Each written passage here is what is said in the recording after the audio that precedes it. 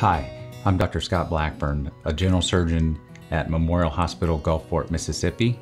I also see patients at Memorial Hospital in Wiggins, Mississippi. General surgeons take care of a host of medical and surgical conditions, the most common being gallbladder disease and hernias. A hernia is a defect in the muscle layer between two different compartments. Patients will notice a bulge and they'll have localized pain at the site.